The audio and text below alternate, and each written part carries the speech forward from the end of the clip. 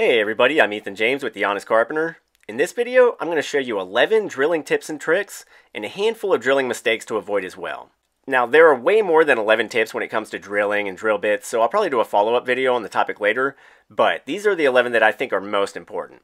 Also, two quick things to consider. Pre-drilling is always a good idea before you drive a fastener. Pre-drilling removes some wood and gives the screw some room to enter the material.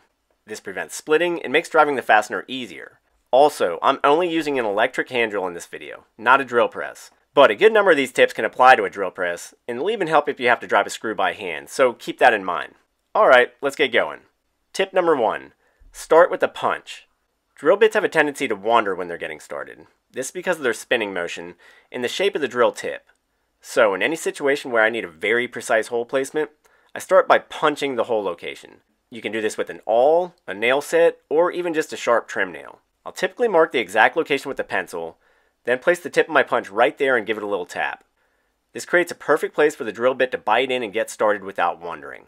Tip number 2. Don't use too much force. Drill bits, like saws, should really be able to do their job without too much force. The bit is designed to cut its way through the material. You just need to apply constant pressure. Skinny bits in particular should never be forced because they break easily. If a drill is really fighting you, it's probably a sign that the bit is dull. Think about changing it out. Or think about trying the next couple tricks. Tip number 3, clear out the swarf. Drill bits are designed to remove wood while boring a hole. The tip initiates the cut, then the flutes of a twist bit give the wood a channel to exit through.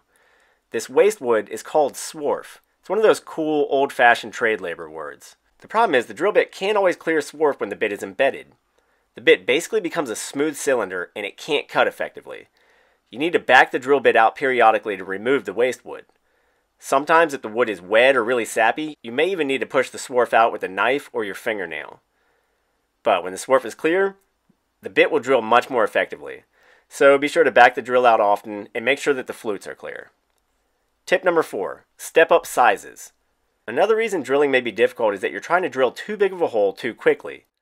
Larger drill bits have more surface area and more material to clear. The drill is going to have to work harder to do this, and it often makes a mess of the wood in the process. You can kill two birds with one stone by starting with narrower drill bits and working your way up in diameter. This makes drilling each pass easier, and it also prevents your wood grain from tearing out due to excessive friction. For holes of a 1/4 inch in diameter or more, I'll often cycle up through 2 or 3 different drill bits. And hardwoods in particular will require more bit sizes since they're so much denser. The next 2 tips further explain how to avoid tear out when you're drilling.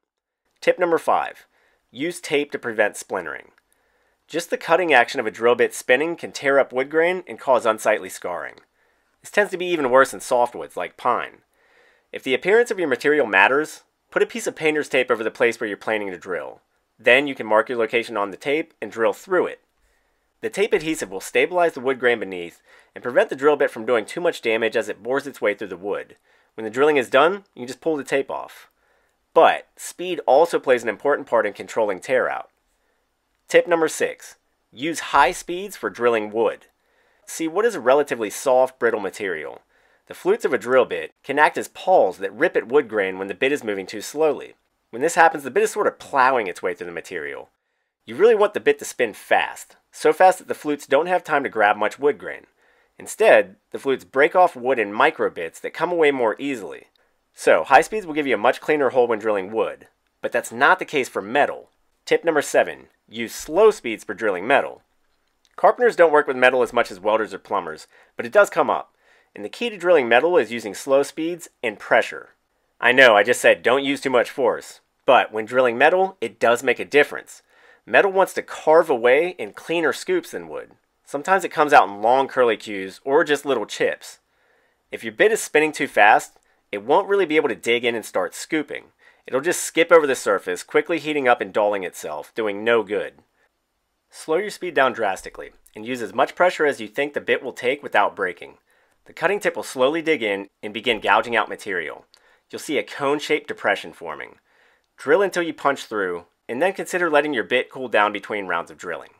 Moving on, I frequently get asked, how big should my drill bit be compared to my fastener? There are charts out there that determine this, but who's going to stop what they're doing to look up some engineering chart? Here's a quicker, more convenient trick for deciding what bit diameter you should be using. Tip number 8, the eyeball method. take one of the fasteners you have to drive and hold it out in front of you, preferably up against a light covered surface to create more contrast. Now, take a bit and hold it closely in front of the screw, so they're basically touching and in line with each other. Ideally, you want the drill bit to hide the shaft of the screw, but not the threads. See, the threads are the cutting agent for the screw, and they carve the channels that will hold the screw in place. So, you want the hole to be about as wide as the shaft of the screw, but narrower than the threads. Also remember that hardwoods, like walnut, will require a slight overcompensation because they're so much denser. You may want to cheat up to a slightly larger bit size to remove just a little more wood. Now, if you don't have a larger bit, the next trick might come in handy. Tip number 9, hogging out material. Hogging out is another construction phrase that generally means removing more material by aggressive reaming. For example, say a fastener doesn't want to fit into a pre-drilled hole, but you don't have the next size up drill bit. You can sometimes get away with running the same drill bit through the hole several times, slightly enlarging it in the process. You just keep the bit spinning, working it forward and backward, making sure it contacts the walls of the hole. But try not to angle the bit too much, because this can deform the hole drastically. And before you remove too much material, test the fastener to see if the fit is improved. It's very easy to overdo things this way, but hogging out is a common technique used on job sites for widening holes on short notice, and that includes in wood, concrete, metal, and even plastic. Tip number 10, toenail drilling. Toenailing is just driving a fastener at an angle, but drilling at an angle can be tricky because the drill bit wants to run around everywhere. Again, that's just the rotary action of the tool at work. So how can you drill at an angle easily? Start by standing the tool up and drilling vertically at first. This lets the drill bit bite into the material and get set. When the tip is just slightly embedded, you can now tilt the tool down and drive at an angle. You can carry out this tilt either when the drill is running or when it's at a stop. But make sure you don't break your bit in the process if it's already too deep. I usually keep the drill running so it can cut its new channel by adjustment. And finally, one last tape trick.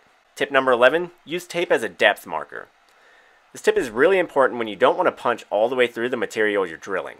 For instance, if you want to put a screw in the underside of a nice slab, you want to pre-drill enough for the screw depth, but no more. So try this. Set the fastener up against the drill bit with the head resting on the tip. Now take a narrow piece of painter's tape and wrap it around the drill bit where the fastener stops.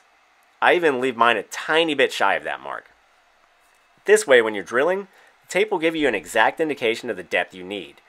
And because I left that little hairline gap, I know not to touch the tape to the surface, but just to get it really close. This preserves the tape for more drilling.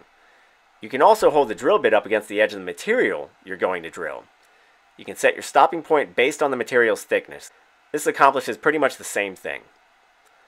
That's it, 11 drilling tips and some mistakes to avoid. I hope the video was helpful. If you have any questions, please put them down in the comments. Or do you know anything I missed? Let me hear it. I love getting tips from my audience.